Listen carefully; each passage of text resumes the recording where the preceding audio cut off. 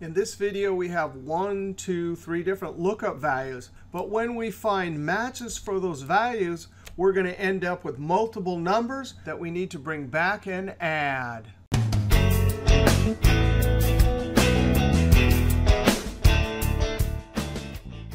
Now, we'll learn how to do this 3 different ways. But the easiest way involves the new Office 365 function, XLOOKUP. Now, currently, September 13th, XLOOKUP is only an Office 365 Insider. But Microsoft says soon enough, it'll be in all of Office 365. Now, anytime I'm adding with multiple conditions, the most efficient function in Excel is SUMIFS. But wait a second. These conditions are not all in the records. The state condition is up in the column headers. So we'll start with XLOOKUP. We're going to look up the state, comma, within the column headers. And notice 1, 2, 3 different columns. I'm going to hit the F4 key. Comma, return array. Because lookup array has 3 columns, return array has to have 3 columns also. But guess what? As soon as we give XLOOKUP multiple rows, it knows we want to look up the entire column. F4, close parentheses. We're doing exact match, and that's the default.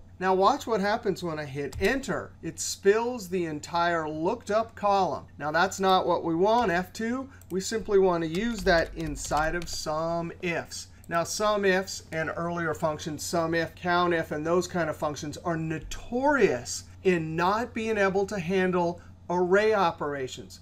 Luckily, XLOOKUP and the index function deliver range objects, which sum range, or if you're in COUNTIFs, average ifs, all of those ranges where the numbers go, they can understand a range object, comma, and now criteria range 1, the entire product column, F4 to lock it, comma, criteria 1, well, there's the product for this row, comma, criteria range 2, the entire sales rep column, F4, comma, criteria 2, there it is. Close parentheses, and that formula will work. And the beautiful thing is that XLOOKUP right here and the next row, it's looking up California, but when it gets down to Washington, it's going to look up a different column. Control-Enter, double-click and send it down. Now let's go to the Washington row, F2, click inside SUMIFS, click on Sum Range, and if I hit the F9 key, sure enough, look at that. It looked up the correct column.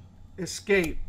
Bonus formula number 1. No worries if you don't have XLOOKUP, because guess what? Index and match have always been able to look up a column. The trick is we simply, when we're doing two-way lookup, row number, we leave empty or put a 0, and it knows to get all the rows. And then in column number, match looks up the correct relative position. And because index delivers a range object, we can just put it right into SUMIFS.